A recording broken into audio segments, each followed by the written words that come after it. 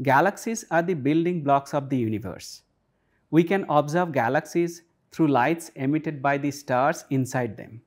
But interestingly, more than 90% of the ordinary matter in the universe does not emit any detectable radiation.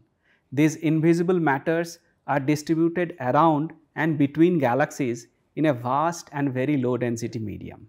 Because of gravity, galaxies continuously accrete matter from this low density invisible medium and convert it into stars. Heavy elements such as carbon, oxygen, nitrogen cooked inside stars are again thrown away from galaxies into their surroundings via stellar winds as stars explode. These heavy elements are what we are made of. Hi, I am Sowgat, an assistant professor at IUCAA.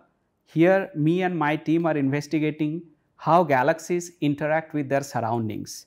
In particular, we are trying to understand how galaxies accrete the invisible gas around them and grow with time. Moreover, we are trying to understand how galaxies eject heavy elements into their surroundings and how such processes affect galaxy evolution.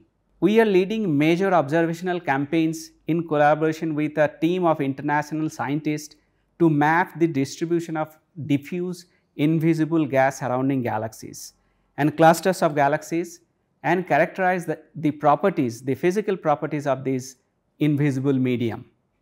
We are primarily using data obtained from NASA's Hubble Space Telescope and the European Southern Observatory's Very Large Telescope for our research.